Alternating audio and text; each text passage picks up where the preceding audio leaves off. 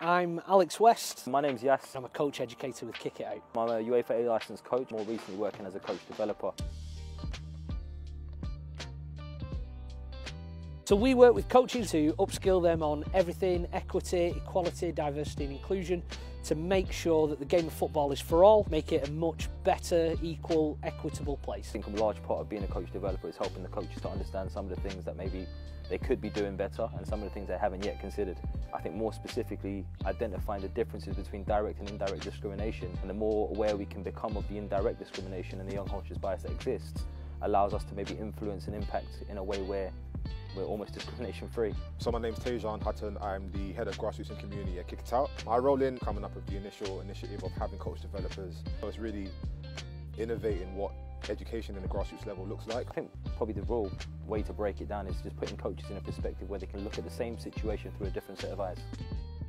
The fact that there is now a programme available for coaches like myself to come and learn about all the different types of discrimination, how we can help prevent that, and it's a massive benefit to myself because I've learned a lot already. Bringing coaches from all different walks of life, different areas of the country will hopefully allow coaches to take something away and then bring these ideas and approaches to their sessions. We've had some players with disabilities come on to our fun football sessions, and coaches maybe sometimes have had to deal with the negative environment created by other players, not understanding what the disabled players going through, and we've been able to then work with coaches to address that behaviour, to bring in, to create conversations with parents, with players, with other coaches, other members of staff, and really make that player feel at home. I think often we're so focused on the technical development, but at the end of the day, if we're not creating an environment that is inclusive and where people will come back, that is just going to cut participation in the game. You know, if we can come here today, learn from them and pass that on to our junior coach,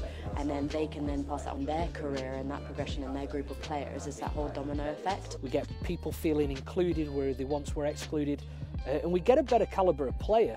You've got to remember, at the end of the day, the coach's job is to make better players. By addressing everybody, they can address all the players developing appropriately. Alex and Yas, two phenomenal individuals. They'll be freelance, they'll be available at anybody's request. And if anybody does want to upskill their coaches in regards to EDI inclusion, Alex and Yas will definitely be the first point of contact for you. I want to get out, I want to get to clubs, work with coaches, work with people, really make sure we have some impact through this work. You know, I'm really excited to be part of the team. I'm really excited about where we're going with this project and all the workshops that we're going to be delivering, and I think just today's just the start.